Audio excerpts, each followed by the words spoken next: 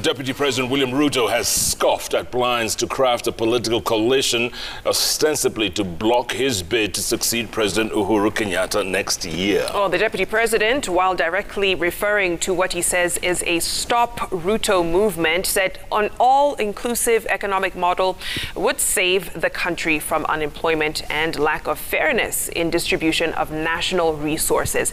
Letoo reports on Ruto's Sunday political day out.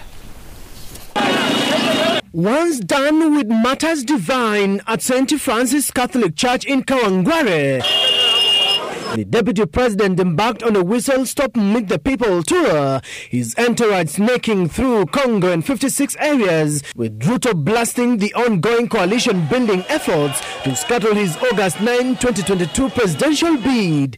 A meeting planned in Naivasha Monday and Tuesday, bringing together former NASA stalwarts, the target of his political salvos. Wale watu wa seminar na retreat na conference wanataka tena kuanza hiyo mambo ya seminar.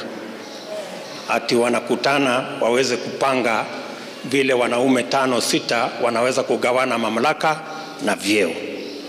Mimi nataka niwaambie kwa unyenyekevu kwamba wakati mnapanga kugawana mamlaka na vyeo, kuna Wakenya zaidi ya milioni 15 ambao wanatarajia nafasi za kazi. The Deputy President claiming the meetings were motivated solely by a desire to water down his bid to succeed President Uhuru Kenyatta next year. The head of state has on several occasions met the former opposition chiefs, the latest being last week in Mombasa.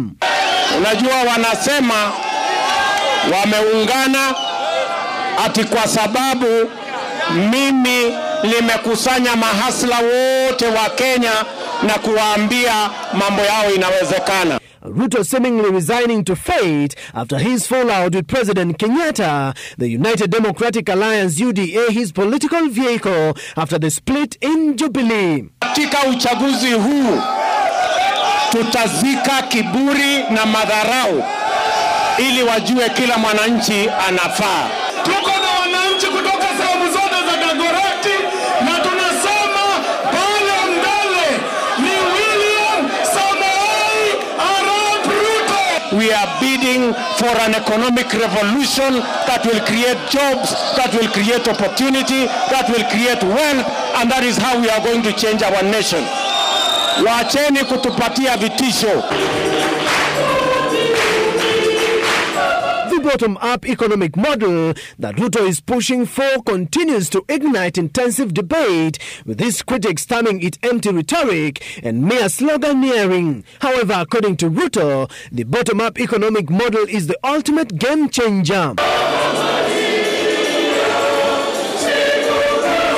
Lawmakers who accompanied the DP to Kawangware, drumming up support for his State House pursuit. Unapokejeliwa, unaporushiwa matope, wanapokutusi, wewe ujue kweli unafanya kazi ya Mungu katika kazi hii ya kubeba watu wako na wheelbarrow, kuwatoa umaskinini uwalete kwenye maisha ya hadhi. Tukienda kuhubiri hatuazangi juu ya miti, tunazanga mashinani hapa chini. Na sisi tukiwa chama cha UDA, hapo ndipo penye ambao tunaanza. Sisi wote tuungane kama mahasla, tuongee mambo ya uchumi wetu.